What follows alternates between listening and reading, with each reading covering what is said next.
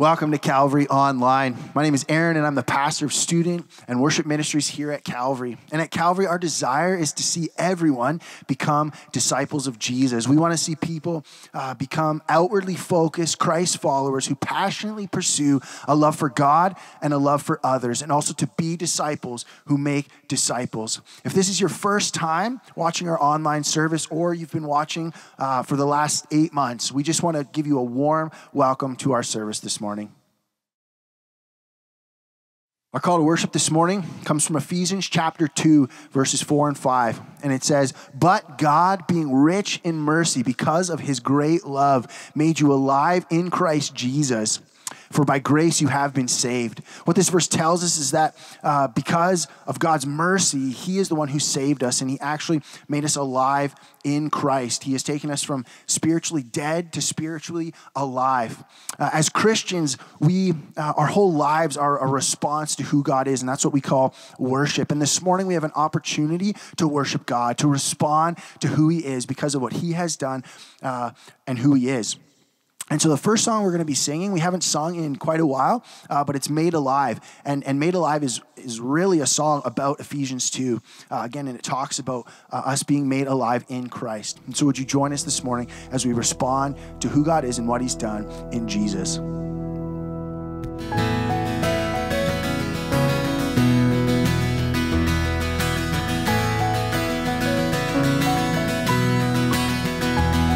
I once was dead in sin, alone and hopeless.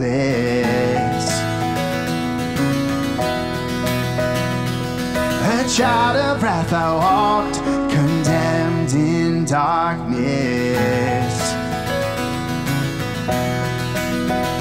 But your mercy brought new life, and in your love and kindness raised me up with Christ and made me righteous. You have brought me back with the riches of your amazing grace and relentless love. I'm made alive forever with you, life forever by your grace I'm saved. Lord, you are the light that broke the darkness.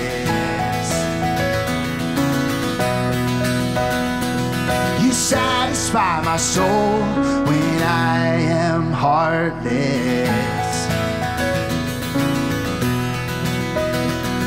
If ever I forget my true identity, show me who I am and help me to believe that you have brought me back with the riches of your amazing grace and relentless love. I'm made alive forever with you, life forever by your grace I'm saved.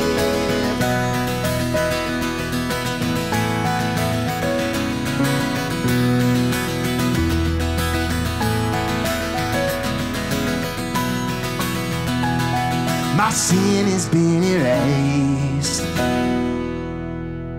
I'll never be the same. My sin has been erased. I'll never be the same.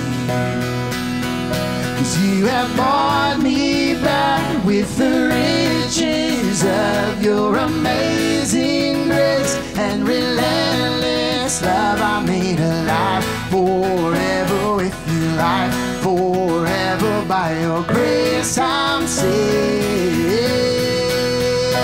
You have brought me back with the riches of your amazing grace and relentless love. I'm made alive forever with you, life forever by your grace I'm saved.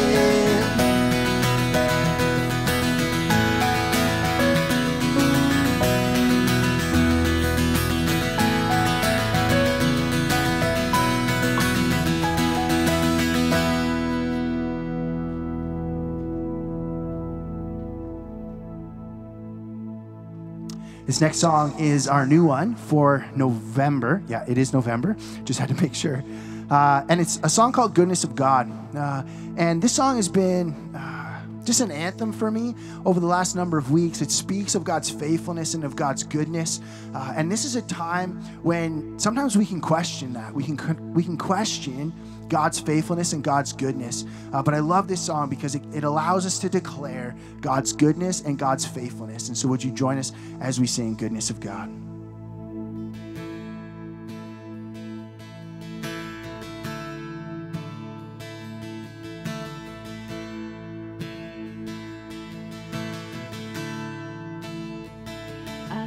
You, Lord,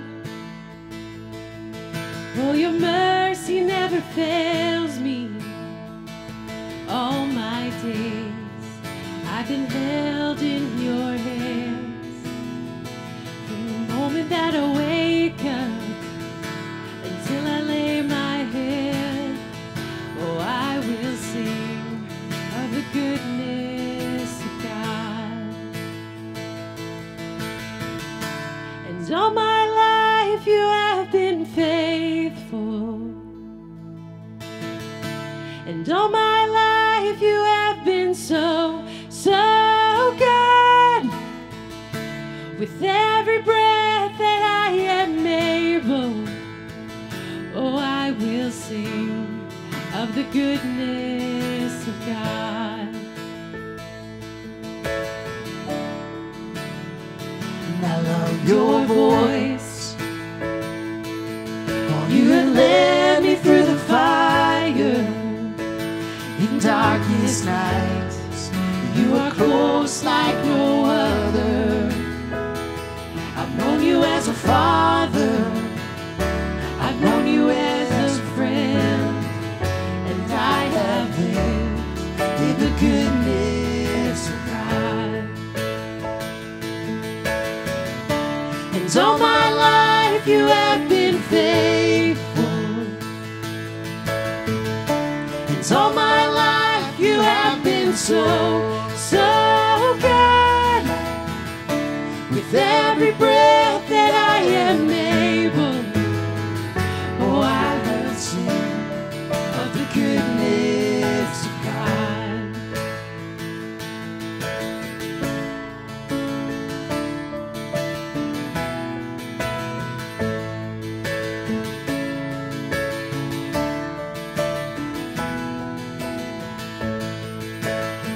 'Cause your goodness is running after, it's running after me.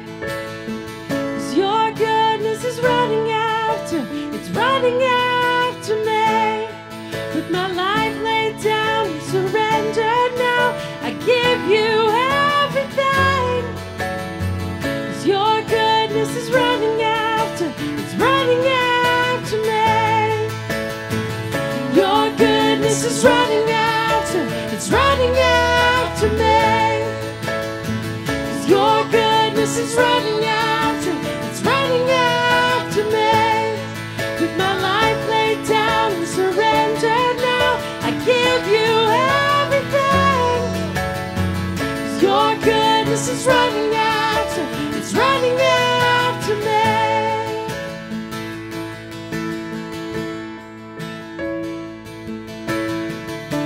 And all my life you have been faithful. And all my life you have been so, so good. With every breath that I am able, oh, I will sing of the goodness of God. I will sing of the goodness of God. Oh, I will sing of the goodness of God.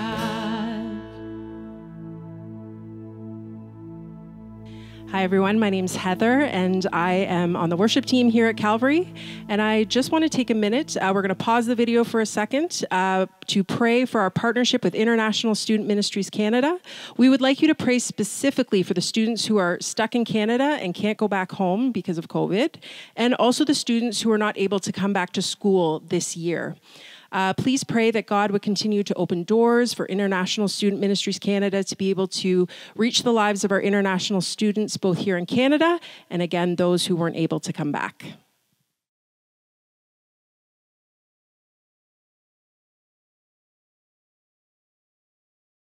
This morning's scripture comes to us from Matthew 5:13-16, and it says, "You are the salt of the earth, but if salt has lost its taste, how shall its saltiness be restored? It is no longer good for anything except to be thrown out and trampled under people's feet. You are the light of the world. A city set on a hill cannot be hidden. Nor do people light a lamp and put it under a basket, but on a stand, and it gives light to all in the house. In the same way, let your light shine before others, so that they may see your good works and give glory to your Father who is in heaven." This is the word of the Lord. Good morning, and thank you for joining us on Calvary Online.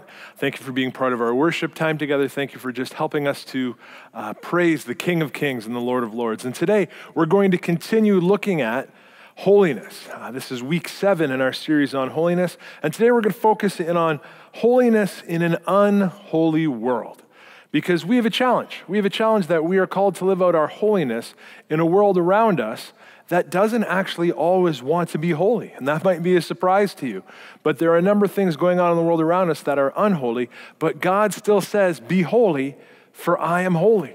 And so what does it look like for us to live out holiness in an unholy world?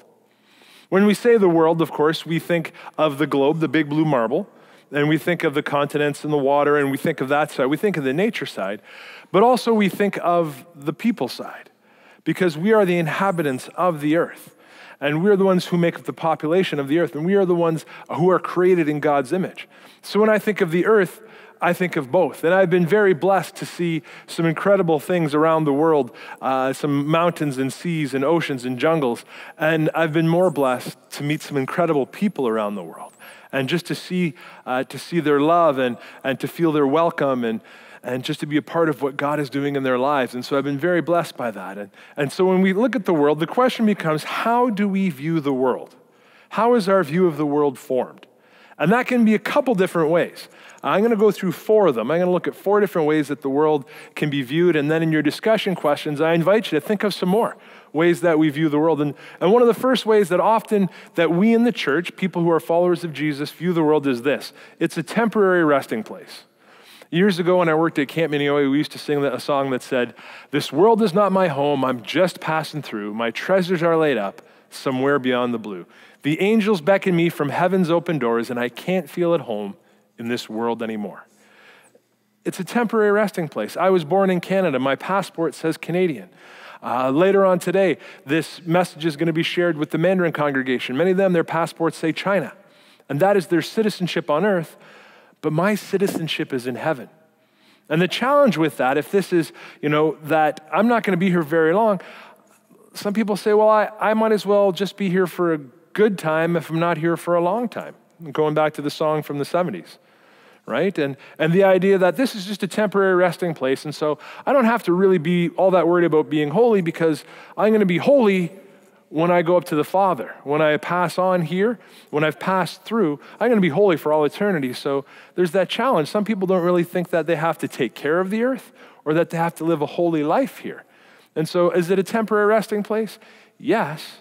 But that's only while I am here doing what God has called me to do so that I can serve. Many times in the church, we also view the world as evil. And you don't have to look very far. You don't have to look very far on the news, online, in our own communities to find things going on that are evil, things that are beyond redemption. And in the midst of that evil, we are still called to live a holy life. What does it look like for me to live a holy life in the midst of that evil? To stand up against injustice. Those are kind of the things that we talk about. And depending, I think, if you're a glass half empty kind of person, you might tend to see the evil a lot more than you see the good, right? And you'll see the evil and we can become fixated on it, we can become afraid of it, or we can know and understand that God is still calling us to live out a holy life in the midst of it so that we can be a part of this world and that we can make a difference. And if there is evil in the world, there is also beauty, right? There's that which is evil and there is good. And so I think of beauty, beautiful, it's a beautiful world. And I've, like I said, I've seen some incredible things. I've been to some incredible places and met some wonderful people who are just, who were just, when I was in Colombia, they didn't have a lot, but what they had, they shared freely, and they just loved. And they just loved. And the folks that we worked with, the Haitians that we worked with on a bunch of trips that I took to Dominican, Haitians had crossed the border. And again, they didn't have much, but they opened their arms and they opened their homes to us. They invited us in. They wanted to serve us a meal when they could barely scrape anything together because they just cared, and they were these beautiful people. And I think there's a real beauty in the earth. And that sometimes it's much easier to live out that holy lifestyle that God calls us to when we start to see the beauty and we start to see God's creation and the beauty in it. So moving ahead. But then we also see the world. We see that, that it's a place that we're passing through. It's a stopping place. We see the evil. We see the beauty. But then we also see that folks are lost. And God's creation, his people that are formed in his image are lost. And they're living an unholy life, and many of them don't even understand the extent of their lostness. Many don't understand that there's something missing. They are haunted. I think a lot of the contemporary people around us, we are haunted by what we are missing. Somewhere deep inside of us, there's a longing that we want to fill, but we can't. And so we try all these other ways. People of the world try all these other ways to fill that hole. And some of them are destructive, and some of them are fantastic. They're helping. They're doing great things that make the world a better place. But it's out of a sense of trying to be found, trying to fill that lostness.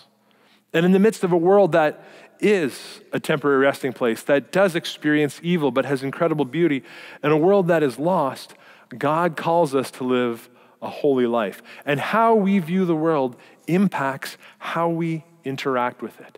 So we're just going to go through, we're going to look a little bit at what the world is like, and then we're going to look at 5 ways that I've experienced and that others around me have experienced to help us live that holy life in an unholy world. First of all, we need to understand that it is God's creation. God formed the world. If you read Genesis chapter 1 and chapter 2, that's the story of creation. And it's very interesting because God said, "Let there be," happens a number of different times. That's repeating that's the way a lot of the verses said, that the way that they start. It goes, "And God said, let there be light. And God said, let there be the waters. And God said, let there be land which will separate the waters. And God said, let there be animals which will roam upon the land. And God said, let there be fish in the sea." And God said, and God spoke the word into creation. Psalm chapter 33, verses 6 to 9 tells us, it just kind of very poetically points back to what God has done. And it says this: "By the word of the Lord the heavens were made, and by the breath of his mouth all their host. He gathers the water of the sea as a heap. He puts the deeps in storehouses. Let all the earth fear the Lord. Let all the inhabitants of the world stand in awe of him. For he spoke, and it came to be. He commanded, and it stood firm." So we see that this is God's creation. And when God created, if you continue reading in Genesis, the first few chapters of Genesis, 1, 2, and 3, we see how he creates man and how they were holy. And there was no shame, there's no guilt. And how God had created them for a holy relationship with him. It says in the cool of the evening, God would come down and he would walk in the Garden of Eden with Adam and Eve. And he would spend time with him. We have the song, "I come to the garden alone," and he walks with me and he talks with me and he tells me I'm his own. And so we see God in creation. We were created to be in a holy relationship with him. But then stuff went sideways. And the world starts to experience the pain of brokenness and sin. And we experience the broken relationship that we had with God, where before we were in this holy union with him, God would come down and walk with mankind, with Adam and Eve, and with man and with woman, and he would spend time with them. And they would spend time in his very presence. And they would feel that love and that care and that concern, and they would have the truest sense of a pure and biblical Father who loved them. And it was holy, and it was pure, and it was beautiful. And then sin entered the world. Therefore, just as sin came into the world through one man, and death through sin, and so death spread to all men because all sinned. For sin indeed was in the world before the law was given. But sin is not counted where there is no law. No, yet death reigned from Adam to Moses, even over those whose sinning was not like the transgressions of Adam, who was a type of the one who was to come. And so pain and brokenness and sin entered into the world, and we went from living this holy life to living ones where we must strive after holiness. To see the difference. Before we experienced sin and brokenness, it was holy, and now we long to experience. We long to go from the sin and the brokenness that we have towards holiness, to be in that relationship with God. And so God calls us into that. And the challenge is there are things around us that keep us from living that holy life. The sinful things, the brokenness in the world around us keep us from living that sinful life. But we're called to be a part of the world that is around us. John 17:13-19 says clearly, but now I'm coming to you, and this is Jesus speaking. Jesus is talking and he says, and these things I speak in the world that they may have my joy fulfilled in themselves. God has given us Jesus, and Jesus wants us to have that joy fulfilled in our lives. That sense of holy union, once again, that's the way we get that fulfillment, living that holy life in an unholy world and walking with Jesus. And then he says this, I've given them your word, and the world has hated them because they are not of the world, just as I am not of this world. I do not ask that you take them out of the world, but that you keep them from the evil one. Don't take them out of the world. Keep them in the world, but protect them from the evil one. Why would Jesus want us to stay in this world? Because we are called to be a part of it. So as we'll see in a few minutes, how we can impact and we can be people who bring change and we can be people who bring hope and joy by living that holy life. As you sent me into the world, so I have sent them. And for their sake I consecrate myself, that they may also be sanctified in truth. And so Christ is sending us into the world.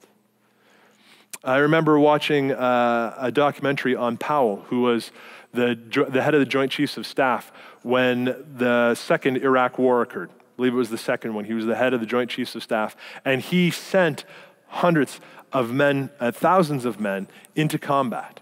He sent American troops across the ocean to go into fight. And he sent them for a specific purpose to go and to bring freedom, right? To go and to try to fight against some of the evil that was inherent in the world. In the same way, Jesus sends us to live a holy life in an unholy world so that we can make a difference. And as we're doing that, the temptation is to eventually just start floating along and going the way that the world wants us to go. But James chapter 1, verse 27 clearly tells us about how we are to live that holy life. And it says this, brothers and sisters, a religion that God our Father considers pure and faultless is this, to look after widows and orphans in their distress. So that's the sending part. Widows and orphans at the time, they were at the bottom of the pecking order. They had no one to watch out for them. If you were married, if Anna and I were married back in Bible times and I passed away, any possessions and property I had would go to our sons, and Anna would have nothing, and then the sons were to take care of her. If we didn't have sons, it would go back to my family. And you could hope that your in-laws would look after you, and then maybe at some point you could remarry, but you could very easily be destitute. And orphans who had nobody to look out for them. And so James is saying pure religion is to be involved in the world around us. Right now I'm reading a book I've just actually finished, and it's called The Glory of Preaching. I meet with a group of senior pastors from across Canada, and we get together on Zoom once a month. We were supposed to get together for a retreat. We were going to all meet in Calgary halfway, and that didn't happen. But we've been reading this book called The Glory of Preaching, and this chapter is called The Life of the Preacher, and that they must live in suffering, they must live in the Word of God, they must live in other books about theology and about Christian faith, and it says we must live in culture. So this is specifically speaking to the preacher, but I think it works for all of us. It says this, the life of the preacher is lived in the culture. Actually, it is impossible not to do so unless one wants to be a hermit out in the hills. We cannot help but drink the water of the particular culture in which God has placed us. As theologian Karl Barth is known for saying, we live with the Bible in one hand and the newspaper in the other. We do need to see movies, listen to music, read what people are writing, attend concerts, listen to debates, go to sporting events, coach Little League or soccer. Such activity automatically helps us connect and helps us speak in ways that connect. But we are not to live in culture at the expense of living in the inbreaking kingdom, a culture itself too. And our desire to connect, it is easy to fall in, so to speak, and no longer have any unique word to speak to the culture. Do not let the world around you squeeze you into its mold, said J.B. Phillips. The idea that we have to be involved in the culture around us, that we are not to just abandon it and to get together in our little circles where we exclude people who so desperately need to see someone living a holy life in front of them. To be, as we're going to see in a few minutes, to be on mission. To go out and to be focused on being a part of this world, not being conforming to the patterns of this world, but by being a part of the world so that we can speak into it and we can live a holy life in front of others in an unholy land. And we are called to be agents of preservation and change. And this is what Jesus is sending us to do. And this is what was read for us, the scripture that was read, that we are called to be both salt and light. And the idea that we are to actually to preserve the world. I have a really simple way of preserving things. I go and I buy it at the grocery store and I bring it home and I put it in the fridge or I put it in the freezer. Put it in the fridge, it's good for days. Put it in the freezer, it's good for months.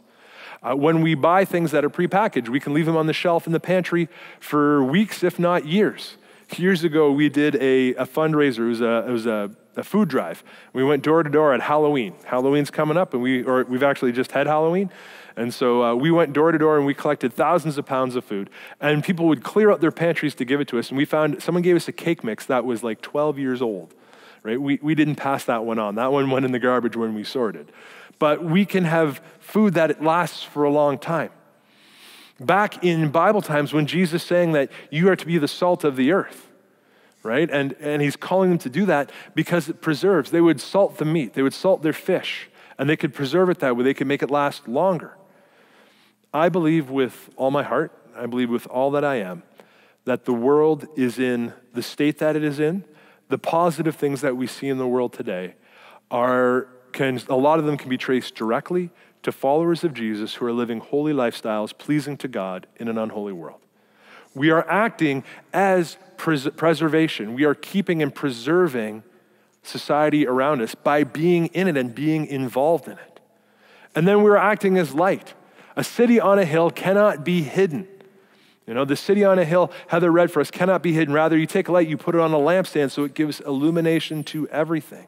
If we are living that holy life, if we are being the people God is calling us to be from Matthew 5:13-16, then we will experience what it means for us to be light. And it's funny because you just turn on a light and it shows stuff, right? The job of the light is to illuminate, not to make judgment. And so we just need to learn to shine our light in such a way that we are illuminating, that we are bringing brightness, that we are bringing preservation to that which is around us. So there's 5 ways I found to do this. 5 ways that I have found personally that other folks I know have done. In your discussion questions after, if you've got more, share them. Share them with each other and talk about ways to actually live a holy life in an unholy world. And one of the first ones that I've always found is this: a public identification with Jesus. I have it pretty easy when it comes down to it, because one of the first things people always ask you when you meet them is, what do you do for a living? And I say, well, actually, I'm a pastor and I work at a church and I help people find hope and I help people find and develop a relationship with Jesus. And sometimes that ends the conversation pretty quick, but I'm able to publicly identify with Jesus pretty quickly as soon as someone gets to meet me, right? And because that's the first question they always ask. There are other ways to publicly identify with Jesus. There's a whole bunch of them. I know of folks who will wear Christian t-shirts or a sweater or something. A friend of mine planted a church, and he really wanted a shirt that talked about Jesus. So it was, I can do all things through Christ who strengthens me. He got a whole bunch of them printed up, and a bunch of people wore them around Sudbury. And the gospel was shared, and people were making a proclamation of who they were. There are folks who will keep at their office, if you work in an office, there are folks who will keep a Bible on their desk, right? And so that people can see that there's a Bible there. When people ask you, when I worked for a year in the hospital in Sudbury, when people would say to me on Monday, if I was in on a shift on Monday, and they'd say, what'd you do on the weekend? Say, well, I had to work on Saturday at 10 to 2, and then, we went for a walk with our son, my wife and I, and then we went to church on Sunday, and that was just another way that I can identify with Jesus, that I can publicly proclaim that I am a follower of Christ. And without doing it in such a way that compromises and comes across as being aggressive, because the next thing we want to do is be able to give a gracious proclamation of your faith. And the more that I've learned to do this, make a public identification with Jesus, the more I've discovered that people will ask me, what do I believe? And specifically in my role, they say, what made you choose to be a pastor? What made you choose to work in a church for God? And that's the opening. That's the opening right there. When someone says, oh, well, why did you go to church on Sunday? Why do you go to help out with the youth group, go and serve at a youth group on Wednesday night? Why do you go and serve at a soup kitchen? And I say things like, well, I've found that in my own life. I found in my own life that I couldn't find peace, and I couldn't find contentment. I couldn't find joy. And that's the things that we're looking for. And I found that when I started paying attention to Jesus, and I came into a relationship with Jesus. And I found someone to walk with me, and I take, to walk with me through trials of life that come. And I take an opportunity to make a gracious proclamation of my faith when they ask me. And eventually, if I'm in a relationship with someone long enough, they almost always ask. I've only had one or two people who have flat out shut it down. No, don't want to hear about that. And that's fine. Okay, God bless you. Let's keep doing what we're doing. No, let's not do that. Let's just keep doing this and let's whatever. And that's fine. But it's a gracious proclamation of your faith. When you illuminate, when you are light, when you are salt and you preserve, salt isn't aggressive. Salt doesn't attack. Salt preserves. Light just illuminates. And so when we illuminate and then we're asked, we can give a gracious proclamation of our faith. Next one is this, focusing on prioritizing the mission.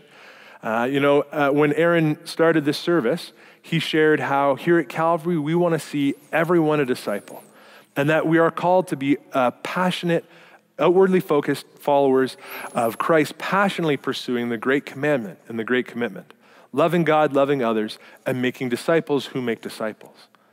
That's the mission God has given us here at Calvary.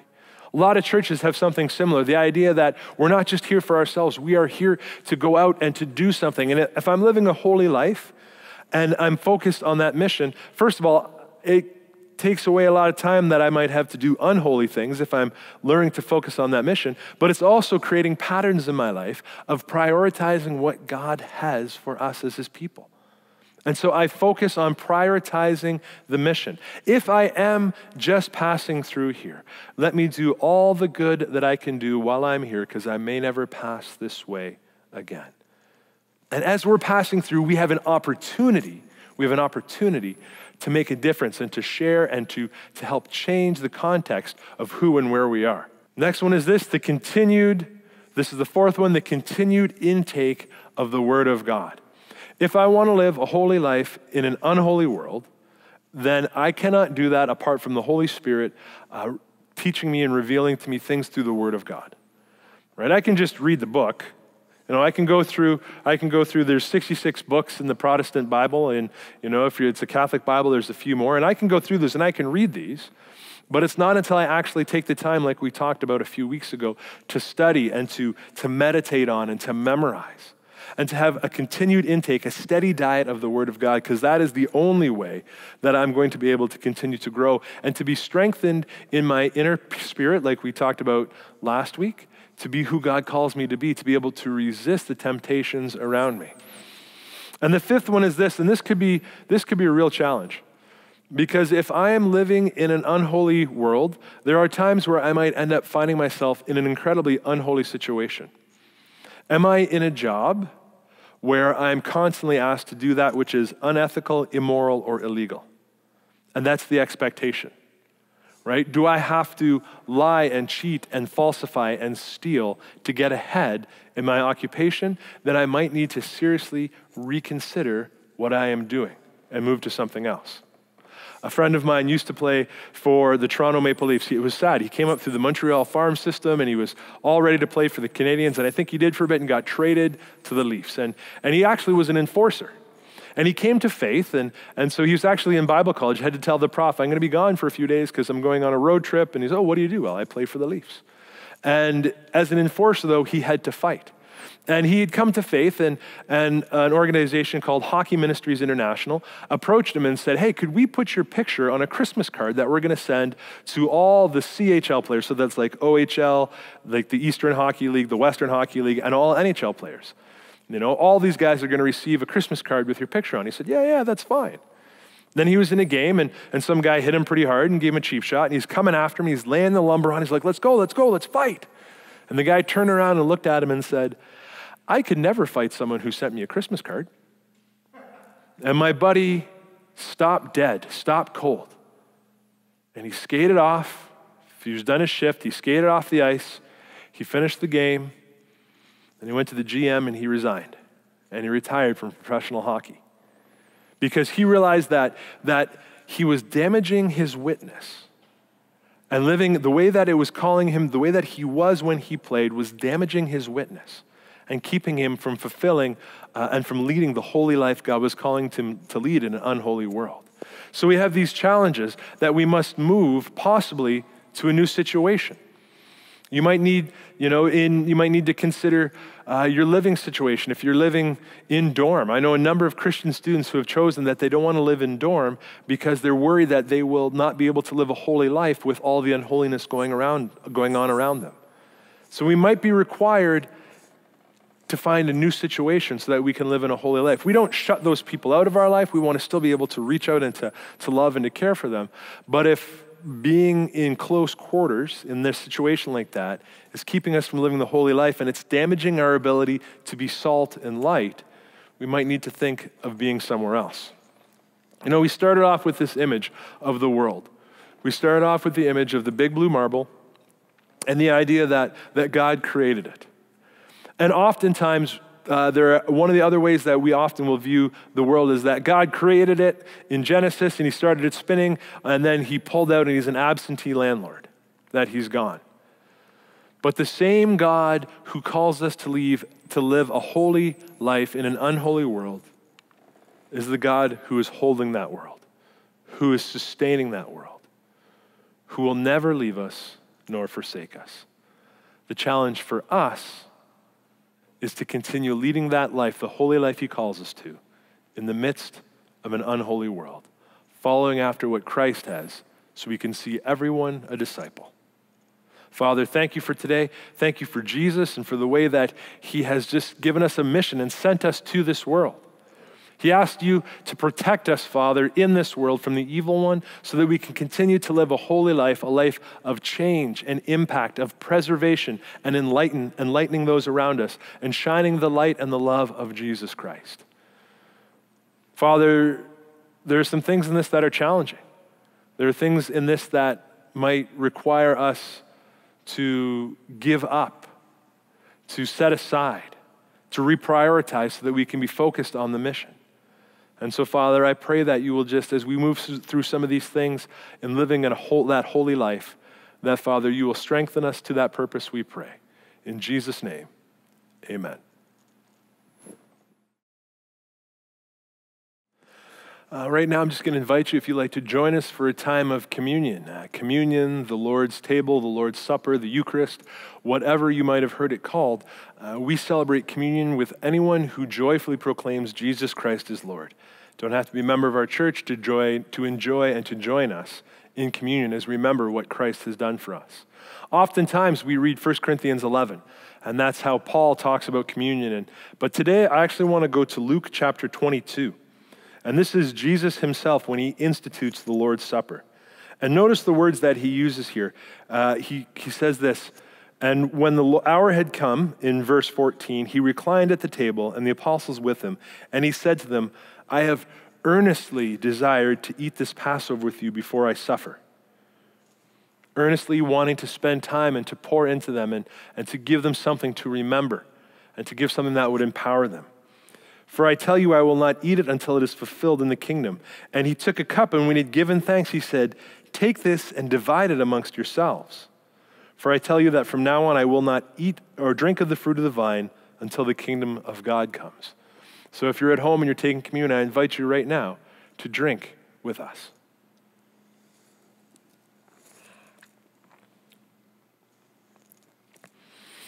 And then it says in verse 19, and he took bread, and when he had given thanks, he broke it, and he gave it to them, saying, this is my body, which is given for you. Do this in remembrance for me. And likewise the cup after they had eaten, saying, this cup is poured out for you as the covenant in my blood. And then he invites us to eat.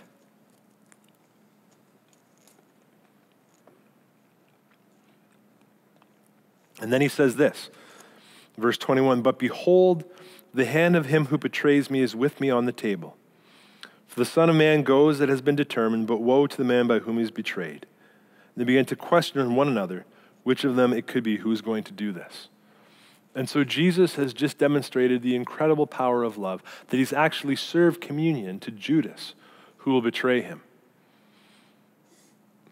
We take the bread and we take the cup and we drink to remember and to honor his death until he comes again. It says in 1 Corinthians 11. But also when we do this, it is an act of love and of remembrance and of proclamation of the forgiveness and the hope that Jesus Christ brings. Thank you for joining with us in communion. Let's just pray. So Father, thank you for Jesus. Thank you for the sacrifices that he has made for us.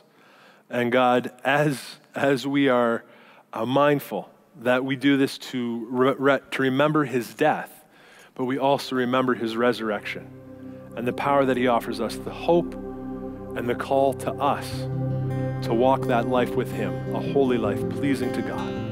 In your name we pray. Amen. What gift of grace is Jesus my Redeemer? There is no more for heaven now to give. He is my joy, my righteousness and freedom, my steadfast love, my deep and boundless peace. To this I hold, my hope is only Jesus, for my life is wholly bound to his. Oh, how strange and divine, I can sing all is mine, yet not I, but through Christ in me. The night is dark, but I am not forsaken, for by my side the Savior, he will stay. I labor on in weakness and rejoicing, for in my need his power is displayed. To this I hold, my shepherd will defend me. Through the deepest valley he will lead. Oh, the night has been won, and I shall overcome, yet not I, but through Christ in me. No fate I dread, I know I am forgiven.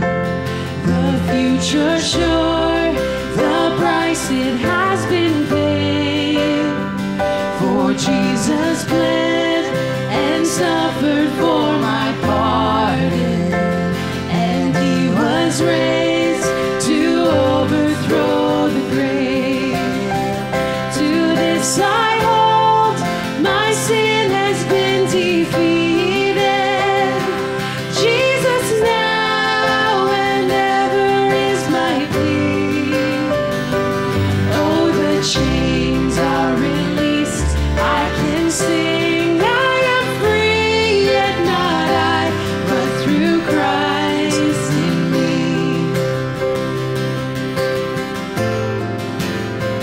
With every breath, I long to follow Jesus, for he has said that he will bring me home.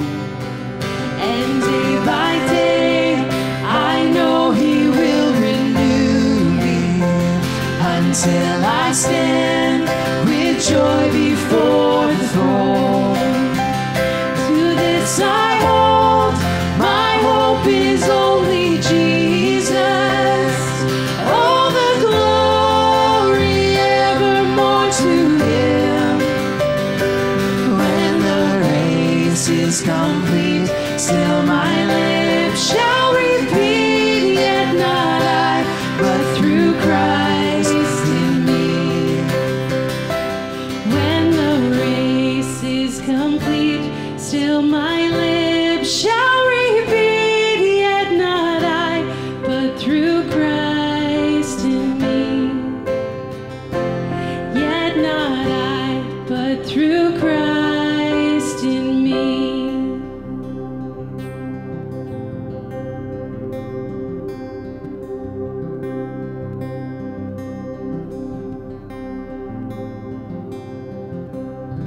Just as we're concluding here, there's a few things that I want to let you know about opportunities where you can serve to help build the kingdom of God.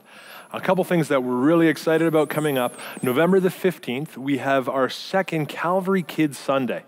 We had one in October, and it was just amazing. There was families spread out across the gym, and people actually were social distancing. Every once in a while, a little guy or a little gal would go running off, and mom and dad would scoop them up. But we had social distancing, but we had special guests. We had an opportunity to pray together and to sing and to worship and to play together and to talk and discuss and to grow together. So our next one is coming up on November the 15th. So please watch so you can sign up for that. And if you don't have a young family, there is still plenty of room, chairs across the back. We had about a dozen people joined us who didn't have young families, and it was great to see the young and the young at heart celebrating and worshiping God together. Right now, if you'd like to celebrate and worship God with young folks, you can go to, with your children, you can go to our video that Christina puts up every week. Our Calvary Kids video is up live. You can go and you can watch that, and you can just be part of our kids program at home, Calvary Kids Online. When we talk about being online, one of the ways that we join and connect together online is through giving. And we are very grateful, very thankful for the folks who have continued, for many of you who have continued to give as you are able during this time of COVID. There's a bunch of different ways. If you go to our website and you click on the Giving tab, there's a bunch of different ways that you can give. The one that helps us the most is if you sign up for automatic withdrawal, and you can have those forms sent to you so you can fill out that process. But we can give online securely through Canada Helps. Just incredible way to keep what's going on here at the church funded. So we're very thankful for you guys for doing that. And then December the 27th is our end of the year service. For the last number of years, on the final Sunday of the year, what we've done is we've had a big prayer and sharing service. And because of all the COVID restrictions, we still want to do it, but we realize that we can't do it live. So December 27th, 2 days after Christmas, we will be online. Everybody will be online. And what we're asking, if you'd like to send in a video of something that God has taught you, like a little update on what God has taught you through COVID, you know, the way that you've moved through and how God has spoken to you. Send that in, and if you're interested, you can either go to our website or you can go to our app and you can register. And when you do that, you'll get all the information about how to shoot the video, who to send it to, all that stuff. But we'll be editing, we'll be cutting it all together with worship, and we're going to have a wonderful time of praising God, but we can do that from our homes, and we can actually experience the fullness of our whole church body coming together, and we'd love you to be a part of that. Right now, I'm just going to ask you if you can join me in saying our sending scripture, and it is from 1 Peter chapter 1, verses 14 to 16. As obedient children, do not be conformed to the passions of your former ignorance, but as he who called you is holy, you also be holy in all your conduct. Since it is written, You shall be holy, for I am holy. God bless you, Calvary. Thanks for joining us for Calvary Online, and we will see you next week.